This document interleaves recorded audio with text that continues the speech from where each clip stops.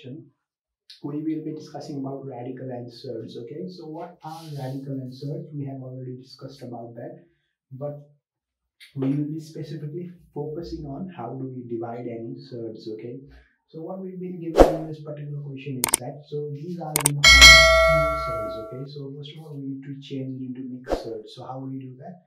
Basically, let's take LCM of it. 72, right? So 2 3s are 2 6, right? 2 18, and then 2 9, right? 2 9, right? So this will be 3 3 3 3, right? So this is not possible. Or what about 81?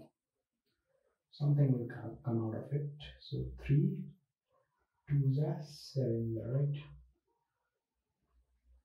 And then 3 9s are 3 3s are. So 1 2 3 can be brought out, right? So we can write it in this way: 72 divided by 2 into 3 under root 3 3, right? We can write it in this way. After that, what we can do is basically let's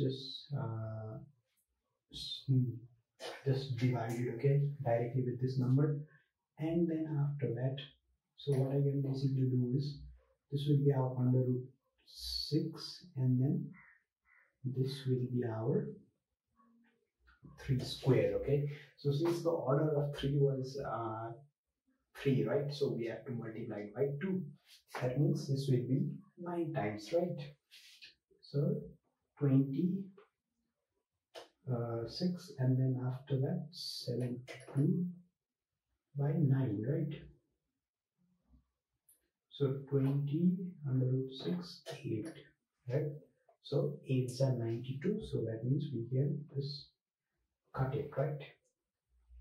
So we can basically do it in that form. Okay, so all you need to remember is that what I did was basically, if it was in the pure form, first of all I changed it into mixed surds.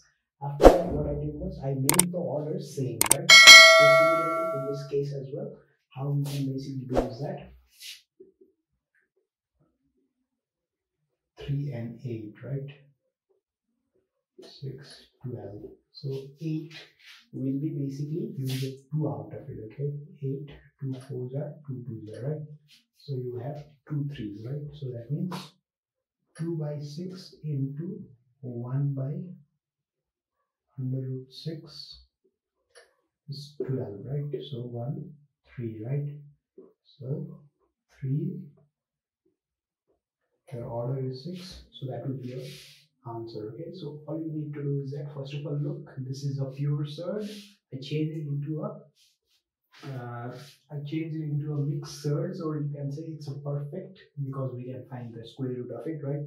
So after that, I just multiplied it with this and then just separated the other surd part. Okay, so similarly you can add this kind of numbers just as you would like. Okay, so this is how we solve if you are given any division kind of problems. So if you have any confusions regarding this particular question or anything regarding radical and surd, please do comment down below. I'm definitely happy to answer it for you. Until next time, bye bye.